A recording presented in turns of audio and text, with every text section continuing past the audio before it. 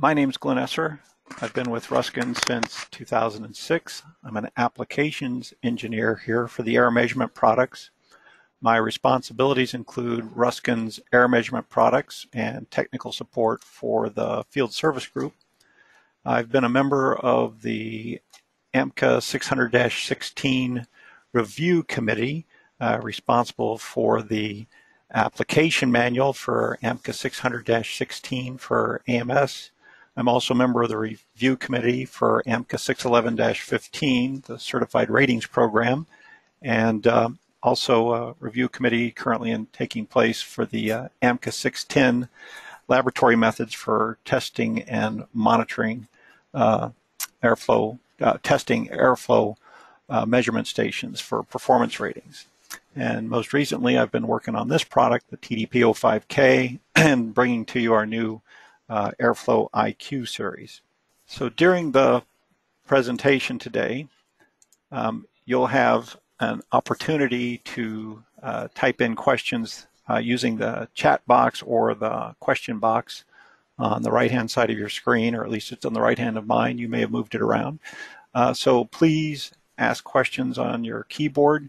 We really appreciate that. It keeps it interesting. We'll try and get to as many of those as time permits at the end of the presentation. If we can't get to you, I'll certainly respond via email. So thank you again for the opportunity to be here today and for taking the time out of your schedule to be part of this. We really appreciate that. Our commitment is we're not going to waste your time today. We have a great product. We really, as I mentioned, appreciate you being here. The TDP05K Advanced Thermal Dispersion Air Measurement System has some new features and options, and I'll quickly review the top features of the product that have made it the most specifiable product and the #1 choice for building design engineers and building owners. We've added an online placement tool and want you to see what it looks like and where to find it and explain how to use this new placement tool. Special thanks and shout out to our rep, Jim Karanopoulos with H&B Products for this great idea and for all your help bringing the placement tool to life. Insertion mount is by far the most common mounting method, but we also have standoff mounting and internal mount. We'll explain when to use each and what you need to order in order to make that work for you. The Airflow IQ is based on the TDP05K in combination with a Class A low leakage damper, our CD50. We're also working on a new velocity pressure version based on the AMS 050 that'll be introduced this fall. The next 5 slides are just a quick recap of features before we get started. Although many of you are already familiar with this great product, some of you might be seeing this for the first time, and so I just want to give a basic description of what the Advanced Thermal Dispersion Probe is for, like I said, those that haven't seen it before. The TDP05K has 2 4 to 20 milliamp outputs, and each output can be individually configured for velocity or temperature. BACnet network interface is standard to facilitate direct connection to any automation system that supports BACnet. The TDP05K can have up to 8 sensors per probe, and the maximum probe length can be 120 inches or 10 feet long. The TDP05K can have up to 16 probes per air measurement station for a maximum total of 128 temperature and air measurement sensing points per station. This means we can accomplish true equal area sampling, and we're not limited by just 4 probes or 16 sensors. With this new product, it is now possible to actually identify where the air is flowing in the duct in real time. The airfoil shaped probes are acid etched and clear anodized. The thermistors are designed to withstand wet or harsh environments without deterioration, and the sensors maintain extremely accurate and are temperature compensating within the tire operating range of -20 to 120 degrees Fahrenheit. And we network all these probes together with simple twisted pair non-proprietary wiring terminated on Phoenix-type connectors. So lots of cool features there. Each air measurement station has a primary probe and almost any number of ancillary probes. We have a maximum of 16. So we can put enough sensors in any size opening to make any bad location better. The temperature is a calibrated point with offsets if necessary to make it match T and B.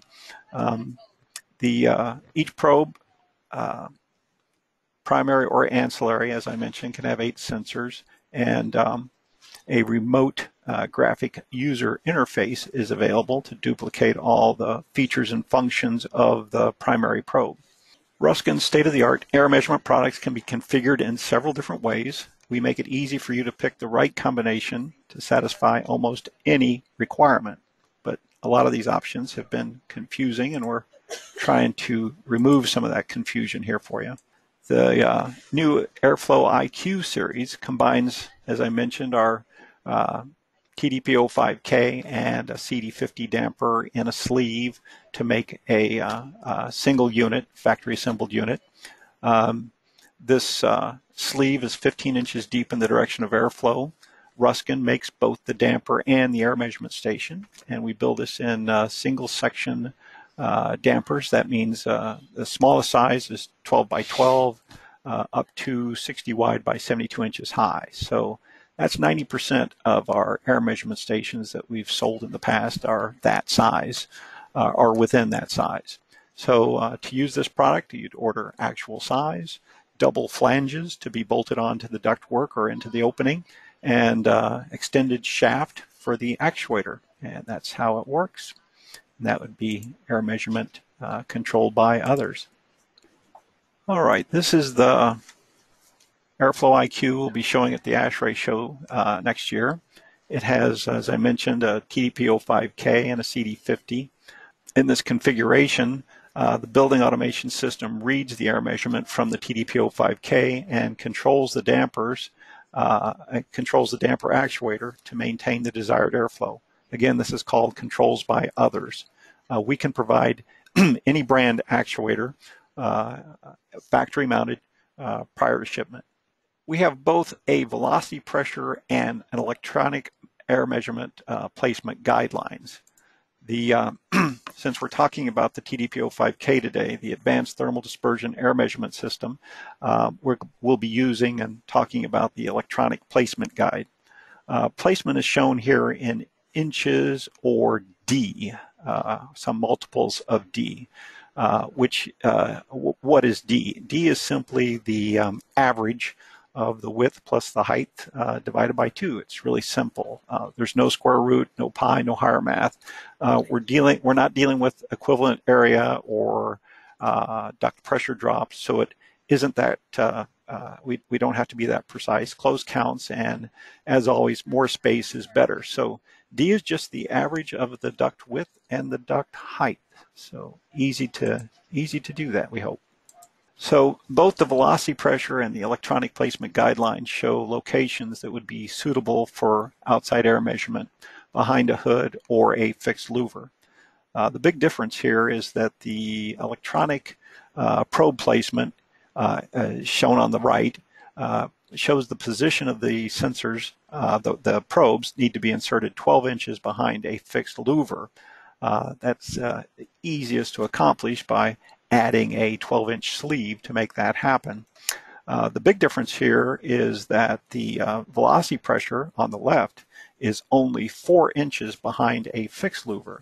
So with the electronic air measurement, we need to be farther away because air movement is picked up as airflow. Velocity pressure, on the other hand, only reports airflow in one direction. So electronic air measurement works better if the probes are further away from the louver, as is shown in these placement guidelines. So Ruskin can provide the TDP05K with a sleeve. Air measurement probes in a 12-inch sleeve is an enhancement that Ruskin has available. The probes would be factory installed. It'll ship as an assembly to reduce labor and simplify installation cost. The TDP05K would be ordered as a NEMA 4 for outside installation, and a remote wired primary is always our recommendation when installing air measurement outdoors. The primary can be installed up to 500 feet away from the air measurement station using twisted shielded pair or the connect air wire we call out in our installation manual. All right, the really small print at the bottom of this installation guideline says your mileage may vary. No, what it actually really says is that if you follow these guidelines, then it's possible to get an installed accuracy of as good as plus or minus 3%. It's important to be aware that the air measurement in an outside air opening can often be affected by prevailing winds because, as we explained earlier, movement in or around these highly sensitive electronic sensors can be reported as an airflow. The TDP05K has features and settings that make it possible to compensate for these expected conditions or less than desirable locations. So again, more sensors can make any bad location better.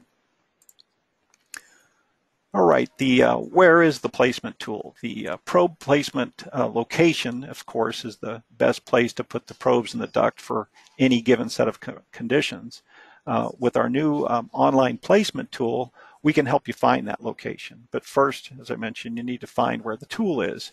So when you go to the TDP05K and you click on Tools at the top of the page, you'll get a drop-down box like this, and you simply click on the TDP05K placement tool, and that will take you to the tool. Also, you can click at this line at the bottom of the product features overview here, and that will take you to the placement guideline. Either one of those, and you'll end up at the same place here, which is our online placement tool, and this is what it looks like. And from there, it's just as simple as 1, 2, 3, and you see the numbers there on the left-hand side. So what you're able to do here is put in the size of the duct that you're dealing with, and in this case it's 22 wide, 39 inches high, and I have available 10 feet or 120 inches of straight duct. And first thing it tells you is that equivalent duct diameter is 30.5 inches. And it also, which is kind of a handy feature here, tells you how many probes and how many sensors will be on each probe. So right here it's telling you 4 probes with 2 sensors on each probe.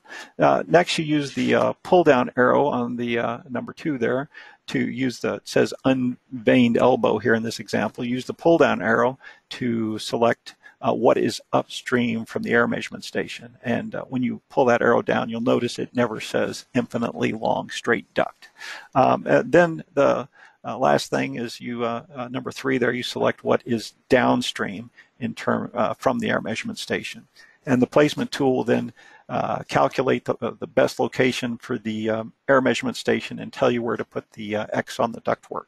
In this example, we have more than the required minimum, so it gives 2 answers, 91.5 downstream from the unveined elbow, or 103 inches because you have more space. And as I mentioned before, more space is always better. It's a neat tool, and I think you'll find it really useful. All right, next thing I wanted to cover, we've got a lot of confusion with some of the features that are possible with the TDP05K. So let me explain some of these differences. First of all, if you're replacing an existing air measurement station and it had a transmitter box connected to the probes, then you probably want a remote wired primary as the available option. And I'll try and elaborate here on what those differences are. So this is a primary probe. It replaces the functions of the transmitter box. The primary is always the automation interface. In this case, you're looking at a single probe. It could be a single probe air measurement station. This is insertion mount, and it's a NEMA 1 rated enclosure. This is also the user interface. When you have a primary probe with a display yes, this is what you're going to get. This is our standard when no options are selected. The other option we've got is remote wired primary. And this is the very same primary without the probe. And so if this works right, it goes. So no difference in terms of what the primary interface is. It's just same primary without the probe. As I mentioned, this would be the closest replacement for an existing transmitter box with the probes.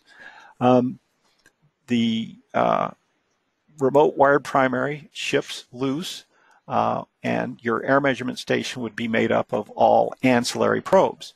The probes must be installed and wired by the installing contractor, and we do not provide the wire to go from the air measurement station to the primary because we don't know where the primary is going to be. And it can be located up to 500 feet away from the air measurement station. And again, non-proprietary, simple, twisted, shielded pair, suitable for Modbus type communications, or our Connect Air wire that we recommend in our installation manual would be just fine. So we're no longer limited to the length of vendor supplied cables with, say, a maximum of 50 feet. Now the remote wired primary can be installed in the operations room or next to the automation's interface or wherever it's easier to see and access. The LCD display is menu driven by the 5 push buttons on the cover of the primary probe to accomplish lots of things. For example, you can change the units from feet per minute, meters per second, meters per hour. You can do all of that. You can change between standard air or actual airflow. You can switch between metric or imperial inch-pounds. So this is where we input the size, the shape, or the area. We also put in the elevation when measuring standard air. It also has the ability to activate an output test function to help commission and troubleshoot the connections with the building automation system. This is a really nice feature that allows you to set the output at 0, 25, 50, 75, or 100%. You can also scale the velocity milliamp output signal such that 20 milliamps is equal to the max expected airflow instead of the factory default, which is 5,000 feet per minute, or 5,000 times whatever your square foot opening is, CFM. So again, you can get a lot greater resolution by changing that, and much, much more. We have an online technical bulletin on our webpage that we were looking at there earlier, and it's a 48-page manual that explains the features and functions of all those features. So lots of things that you can do with this great product. You all are familiar with the transmitter box as a separate box that's connected to the cables. Each probe is wired directly to the transmitter box with its own cables. That's what you've had in the past, something that looked like this. And then the cables were available in fixed lengths, and you had to order the length that you needed prior to placing your order. So lots of 50-foot cables out there coiled up around things. The transmitter box also has the display, which is used to show the airflow and the temperature, and can be used to access the menu and the features, etc. This is the user interface. That's what we're talking about when we say user interface. So we bring 24-volt power to the transmitter, connect it to the building automation system, and that's what a transmitter box is. This is the interface point for the building automation system. So with the new TDP05K, we have, as I mentioned, no longer have a transmitter box. We have a primary and an ancillary. So another one of the features then of our primary, which replaces as I said, the transmitter box, you now have a primary, is the ability to order the primary without a display. And so deleting the user interface from the primary probe does not make it an ancillary probe. It's still the automation interface point. It's still the point that connects with the automation system. And the primary is where you would hook up your 4 to 20 milliamp signal or your backnet interface point. We recommend the no display option for, say, an underfloor system, or maybe you have a really high ductwork where it's not going to be possible or convenient to climb up there or stand on your head to look at the display. So in those cases, there's no real good reason to have the display on the primary probe. And in those cases, as I said, you can either order remote wired primary, or you can get a remote wired remote display. And so the wired remote display is the graphic user interface. And I'll have more on what I'm talking about there in just a minute. To elaborate just a little bit more on this wiring and make sure that you're all aware of what you're going to get when it shows up on site, we are using and providing the cable, the interconnect wire that goes from probe to probe when you have more than one probe for an error measurement station. So the factory makes up those cables for you, and your installing contractor, all he has to do is plug them in. So these Phoenix connectors are already on the end of the wire, and all they got to do is connect them to the ports as shown on the inside of the cover and also in the instruction manual. When each enclosure, a primary or an ancillary, has two sets of connections to make it easy to go from probe to probe to probe. And so that's a big advantage of Ruskin over other brands, is that that wiring is provided. And the other thing is that it's a daisy chain type wiring. You don't have to pull all the wires back to a central location. So one small twisted shielded wire versus multiple wires with a big plug on the end of each of those wires that can't be removed. So this greatly reduces the cost of installation and simplifies the work required, because a lot of times those if you're doing a conduit installation, the conduit's got to be 1 inch or something in order to fit all of those plugs through the conduit back to the location where the transmitter box is. So again, we don't have a transmitter box. We've made it a better mousetrap here. So to make this work, you can bring the power into any one of the probes, and the cables that we provide from the factory will energize the other probes. So power doesn't have to go to the primary. It could go to any one of the ancillaries, whichever one is easier to get to. And then the primary doesn't have to be at the top or the bottom or any particular place in the lineup. Just a word here about the enclosures. Every enclosure starts out as a NEMA 4 enclosure, and then we pre-drill the holes and the available positions where a conduit or wire could go in or out, and then we plug that hole with a NEMA 1 hole plug. When the NEMA 4 option is selected, we just simply take out the NEMA 1 hole plugs and we put in NEMA 4 hole plugs. Then at that point, it's up to the installing contractor to make the appropriate connections that would maintain the NEMA 4 rating using liquid tight conduit connections, or you could use the NEMA 4 cord grips that we provide. The cord grips we have are NEMA 4 rated to prevent moisture from getting into the enclosure. This is what the primary box looks like inside. The gray ribbon cable makes the connections with the display and the keypad on the cover, and then you can freeze this presentation on the screen and study the connections or reference the installation manual for this same information. Hopefully that makes it easy to hook up. If this glossary of terms here has describing the features isn't clear at this point, or if I've further confused the issue, please type in your questions in the chat box now so I can address it. if you're thinking it, others are too. So there's, like you said, no dumb questions. So please let me know what you're thinking, and if I haven't covered everything, let me know. The ancillary probe is there we go. That's ancillary probe has the same circuit board as the primary board with fewer components. You'll notice that there's no analog outputs, so there's nothing here on the left side, and there's no backnet interface on an ancillary probe. So you cannot have a display on an ancillary probe, and the LCD user interface is only available on the primary or the primary probe.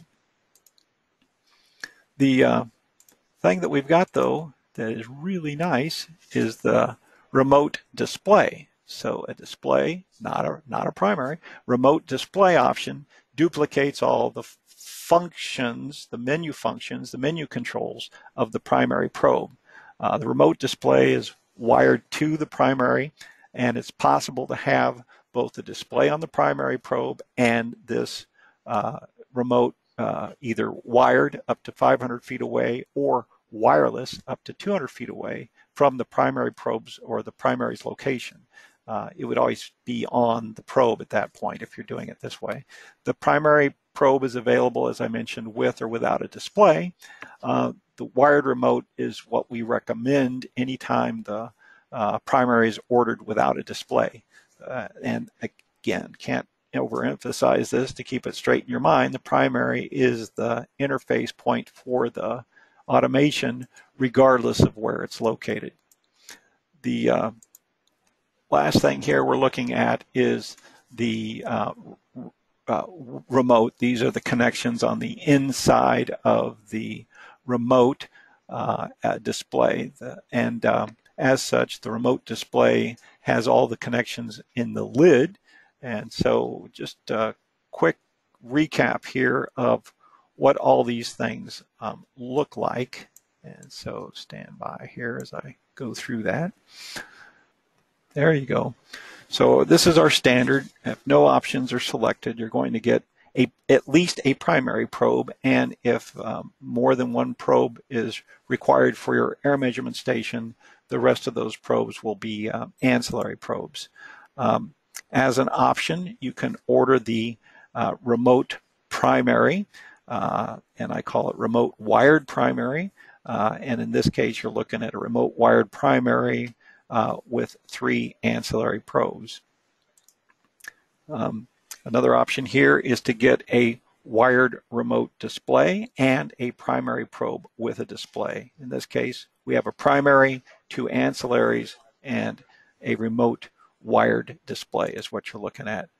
Another option here is to get the wired remote display, primary probe without a display, and 2 ancillary probes is what this makeup would be here. So the automation interface would be this top probe in this case, but again, it could be any of the 3, and then it would be wired to the remote display and also wired to the building automation system. Wireless allows us to make a no wire connection between the primary and wherever the remote display is. As I mentioned, the remote display just gives you the ability to do everything that you could do on the primary. You can now do remotely with the remote wireless display. So in this case, you're looking at a primary with 2 ancillary probes and the wireless option. And lastly, we could provide the wireless remote display without a display on the primary. So here you're getting 2 ancillary probes as well. So that's just a quick recap of all of those features and options and ways to order that. So we've got the right combination that'll work for what you need for your particular project. The internal mount is a solution that's required anytime you've got, well, insertion won't work or standoff won't work, and that's generally because you're dealing with some concrete shaft work or something of that nature, or steel beams.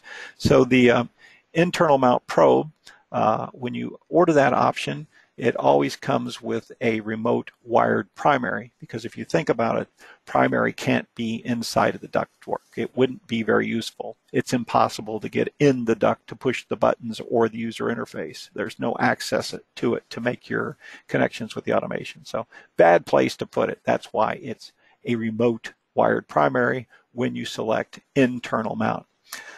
Multiple probes are wired either directly to the remote wired primary or to a junction box on the outside of the duct.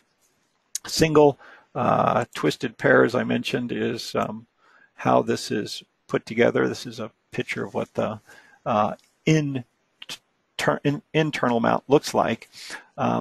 So when you order this, you simply order the inside duct dimensions that are required.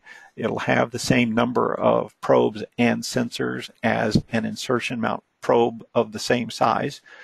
In actuality, it's 4.75 inches shorter, but you don't need to know that. You only need to order it. The internal width of the duct is what's critical, because that's the length we build the probes in. That solves the problem, like I said, when we got concrete shafts or steel beams or some way you just can't get it in. I touched earlier on the new Airflow IQ series, combining Ruskin's TDP05K with a damper. And so this is a great assembly that we've got. You're looking at here is the AIQ TD50. What's interesting here, air measurement, when you're doing air measurement in close proximity to the damper, is always combined with a parallel blade damper. Opposed blade has the possibility of causing some upstream effects. It kind of works like a funneling, and that's because we're less than, as we mentioned, 6 inches away. This sleeve's only 15 inches deep in the direction of airflow, so we're pretty darn close, but we've done the testing to prove that this will work with a parallel blade damper. We can factory mount any brand of modulating actuator, or as I mentioned, the installing contractor can provide his actuator of their choice. The AIQ TD50 is the first of our Airflow series, and it's available today with any of the Ruskin control dampers similarly configured. For example, the AirIQ TD60, same product in a galvanized steel sleeve, and this is made in Parsons, Kansas. So what we've got here, the AIQ TD50C, when you order it with the C, that includes the Ruskin air measurement actuator. This is the controls similar to our IEQ50X. It replaces our EAMS 050 and EAMS 060 electronic air measurement stations, and it's also going to replace the AMS 070V controller on our AMS 050 product. So the air measurement station, the air measurement actuator supports either velocity, pressure, or electronic air measurements. More on that in a minute. For the Ruskin representatives on the call today, this actuator can be selected in your edge pricing program with the CD50 or CD60 single section dampers when the sleeve is sized correctly and the installation location for the actuator is out of the airstream. The other neat thing is this does not require a separate control box. The controller is built into the actuator and interfaces directly with the automation system. It supports 2 operating modes, either flow control based on a CFM set point.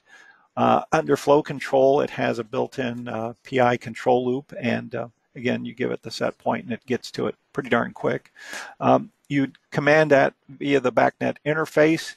And then also via the BACnet interface, you can toggle from flow control to direct position control. Position control is just taking over control of the damper and commanding it, for example, driving it full open or full closed as required, or maybe in economizer mode, just moving the damper to achieve a mixed air temperature, for example. Building purge operations, or closing the damper when the building is unoccupied, all easy to do just by switching to flow control.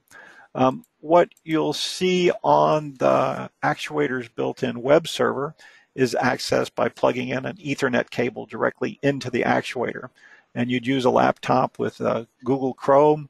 You'd log on to the server, and the installing contractor uses this screen to configure the air measurement station for their system and set the BACnet address, the baud rate, and those features that are required to make it work with their system. So that's how that works.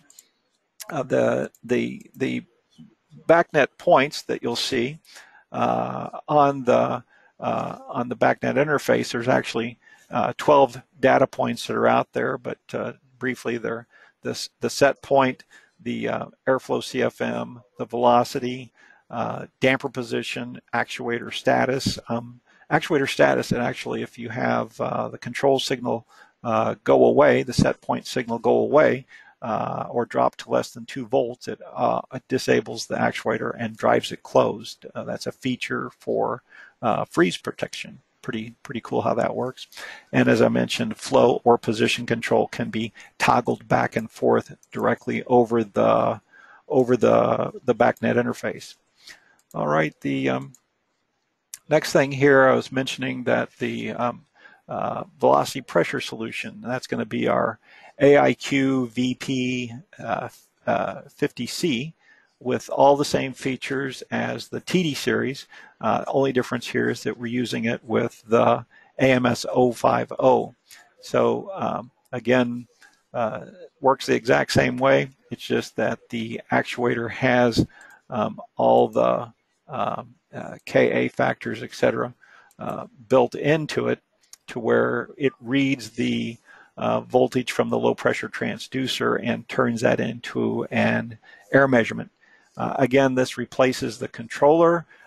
There's no other box. It's the we do provide a junction box, but I mean there's not a separate control box. We provide a junction box to make it easy to hook up your wires, and this would work for CDRMS, or the if you have a round air measurement application, or for the AMS 050 with this actuator.